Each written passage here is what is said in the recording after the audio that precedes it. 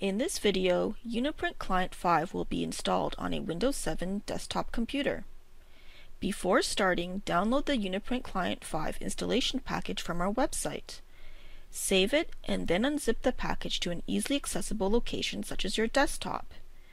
We've already extracted the package to our desktop. Double-click UniPrint Client MSI_50 to open this folder. To start the installation, double-click setupclient5.exe. Click Run. The installation wizard will launch. Click Next to continue.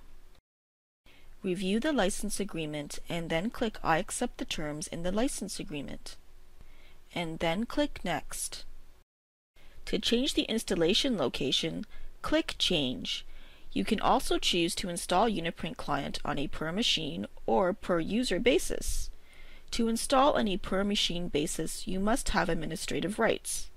Click Next to accept the default settings. Click Install and the UniPrint Client installer will copy files to your hard disk drive. To complete the installation process, click Finish. UniPrint Client will automatically start each time you turn on your computer, and an icon will appear in your notification area, which indicates that UniPrint Client is running. Thank you for watching this video.